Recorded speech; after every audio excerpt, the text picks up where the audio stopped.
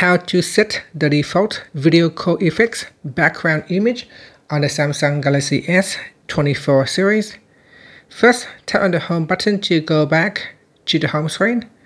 Then from the home screen, swipe down at the top and then tap on the settings icon. Next, in settings, we scroll down and then in here tap on advanced features. After that, tap on video call effects at the bottom. Then go to background image and tap on one of the existing image that you have. Or if you want to add in a new image, tap on the add button located on the right hand side. From the selection list, go down and select an image that you want to use. So here I can select this image, then tap on done.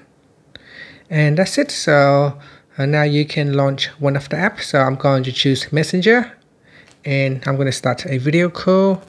After that, you can swipe down at the top with two fingers and then tap on video call effects. Then tap on background. And if you choose image, you can see that the default background image has selected. If you want to change the background image, you can do so as well in here by selecting a different image. But when you select the image, the default will always be used first. And if you want to manually change it in here, you can do so as well.